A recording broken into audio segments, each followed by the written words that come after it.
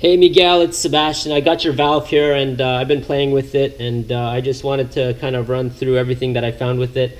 I can't seem to find any issues with it, so I'm just going to go over what some of the features are to give you an understanding of how this thing actually works. So it's on right now. As you can see, pressure is at 7 bar on the valve, and then I got pressure on the downstream at 7 bar as well. So I'm gonna first talk about manual and auto. This valve has a manual mode and an auto mode. I just turned it off right now. I got a switch here for it, but how you put it in the manual mode versus auto mode is through the wiring through the connector that's located behind here. I don't know exactly what you guys have it as, so I'm just going to go over it both ways and then just explain how it works. So it's in manual mode right now. What that means is once I turn the power on, hold on. So the system performs a self-check. The safety relay here does a self-check. The dump valve also does a self-check. You hear that little puff of air. What that's doing is it's doing a little cycle there just to make sure that everything's running correctly. So once you start the valve, that's what should happen. You should have a green light on top of the valve right here, which you won't be able to see, but there is, and it's ready to go. So in manual mode, what that entitles is it needs to have a start button. I think you guys do it on your touch screen. So once I push start, the valve ramps up. We got to 7 bar there and 7 bar here. So with manual mode, if you have an e-stop situation, let's say, like I'm going to do right now, I reset the e-stop button here, but the valve is still off. So in manual mode, you need to manually start the valve again. All right, so that's how manual mode works. One thing about manual mode, the start button, if you hit it 0.1 seconds like that, it won't start. If you hold it for more than 4 seconds, the valve will not start as well. That's just a built-in safety feature. And once in a while, I'll come across a situation where somebody's poking at the HMI and not starting it. So you just have to hold it a little bit longer than 0.1 seconds and the valve will start. All right, so that's that. Let's test out a few little wonky situations that could potentially happen. So these plugs here are for the enable signals. They look like this because this is a demo, right? So if I were to, let's say, short circuit one of the enables, or the e-stop in this particular case, it should dump, which it just did. So that functions correctly. At this point, you have to press start again, and it'll start up.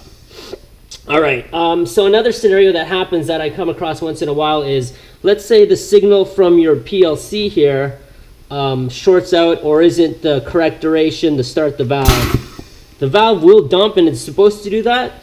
And what happens is now we have a fault on the safety relay here, right? So I have a green light here that's telling me I'm good to go with this thing. So if I'm gonna try to start it, it ain't starting. The reason why it's not starting is because there's a fault in the safety relay right here. So I have to reset this safety relay before this thing's gonna give me a start. So if I go to reset the whole system, which I have it under a button right here, the safety relay is performing its little self-check.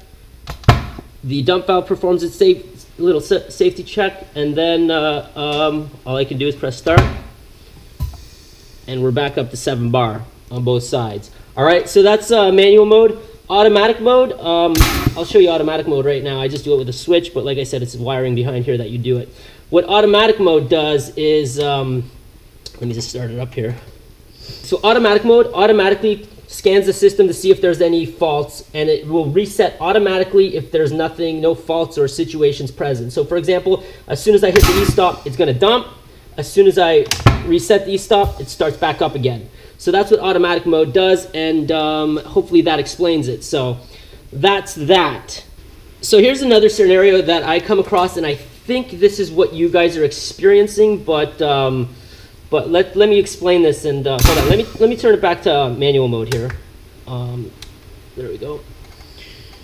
I think what's happening is you guys are having an issue with the pressure getting up really high. So right now the system's set up. I got pressurized or build up pressure right here. It will build up pressure, okay? There's a soft start on here with a screw, and I can adjust that to kind of go really slow. Like in this case, it's going really slow. Or I can speed it up really quickly. But what happens is, in certain scenarios, is if you have a downstream leak, I'm going to stop this. I'm going to take this gauge out to mimic a downstream leak, right? If I have, let's say, a blow-off nozzle that happens to be on when an emergency situation happens, when I go to reset this thing, the pressure cannot build up because it's flowing out of here, right? Now, if the pressure can't build up, chances are it's not going to move the valve to close this. I hope you can hear me. It's not going to move the valve to close this and build up pressure. Even if I crank this thing full throttle,